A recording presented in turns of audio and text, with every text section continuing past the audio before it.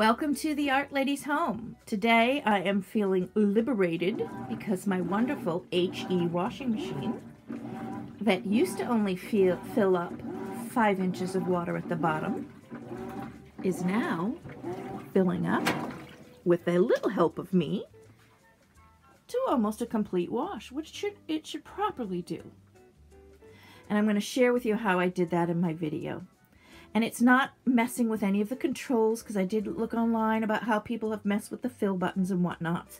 This is basically manually adding your own water. And for the last year, I have been just bringing water in, and this is the machine I have. I've been just bringing water in from the kitchen sink and carrying it across my living room into the laundry room. Buckets after buckets after buckets to fill it, and it would still only fill halfway after I added about 10 gallons of water. So I did a little simple hack on these hose with this hot water feed. I'm going to show you how I did that. But I can't tell you what a great feeling it is to take a load of laundry out of the dryer and have it smell clean and fresh.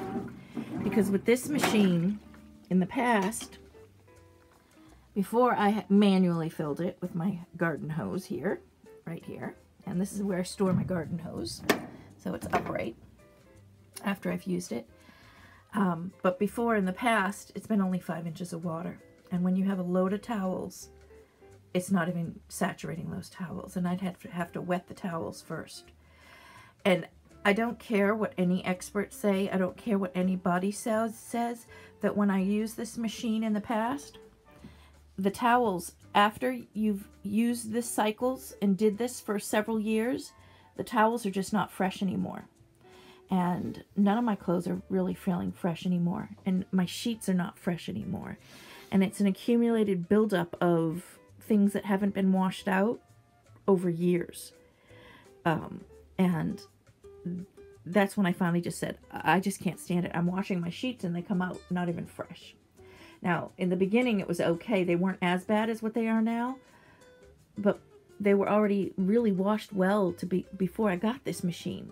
And so I think it took a while for the odors or whatnot to build up, bacteria and the whatever, but it did. And I just couldn't stand any clothes anymore. The sheets were the worst, because you could really, I really love the feeling of jumping into bed with fresh, clean sheets, and I never got that anymore with this washing machine.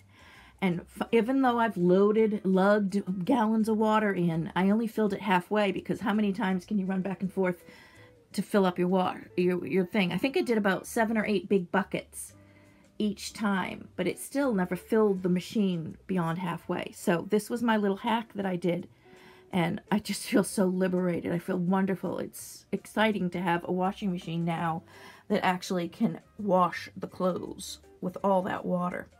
And it's removing, it's really saturating the clothes and removing any of the odors or bacteria or germs that are in those clothes. And when you wash it with small amounts of water, like I said, I don't care what those experts say, it's not doing the job. And it may look clean, it may scrub any food debris out of it. I'm an art teacher, so I have paint and things. It may get some of those paint spots, but the fresh, clean smell of it isn't there.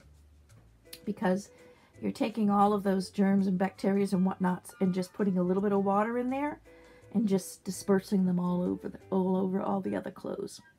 And what I really didn't like about this is I only could wash a few pairs of pants at a time, a few things at a time, because it just didn't have enough water to agitate.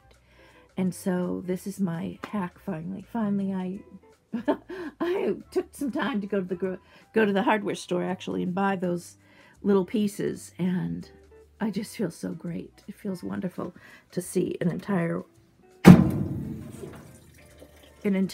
load of wash finally. And like I said, I could only wash a few things at a time, maybe 3 pool towels at a time, and it just still wasn't getting it clean. So here's my little hack, and I hope you feel liberated after you fix your machine as well.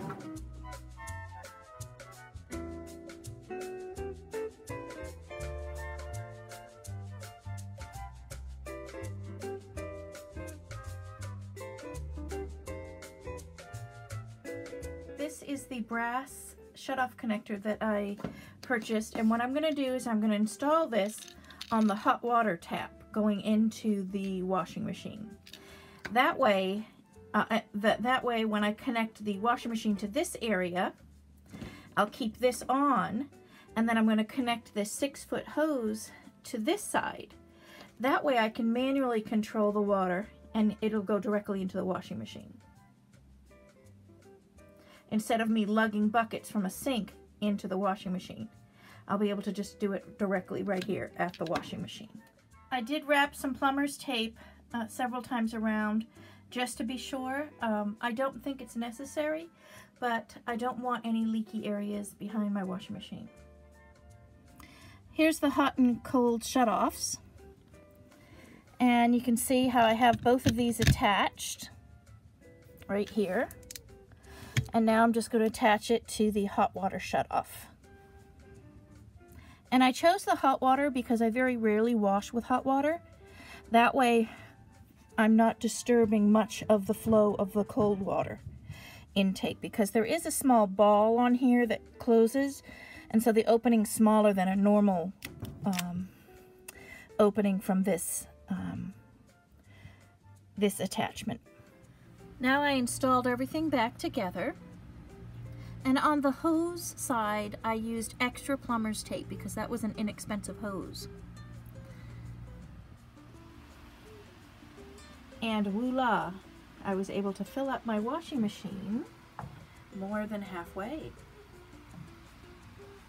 Let's see where the suds are. So I'm quite excited. I do want to give a little common sense word of caution that when you fill the washing machine, don't leave it unattended. Don't leave the garden hose filling up while you walk around and do stuff. It only takes less than a minute to fill up with the garden hose, and you don't want to overfill the washer. I'm only filling it 6 to 8 inches from the top rim here, and that way that any kind of splashing is contained in the barrel, in the washer, and then I don't want to have any water that's being added to the machine during cycle to overflow the machine. So I'm being very careful with the amount that I am adding, but it is definitely way more than what the machine would normally give me. So just be cautious of what you're adding.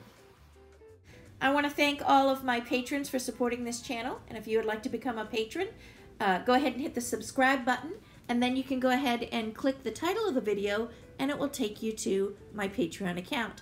Again, thank you all who have subscribed.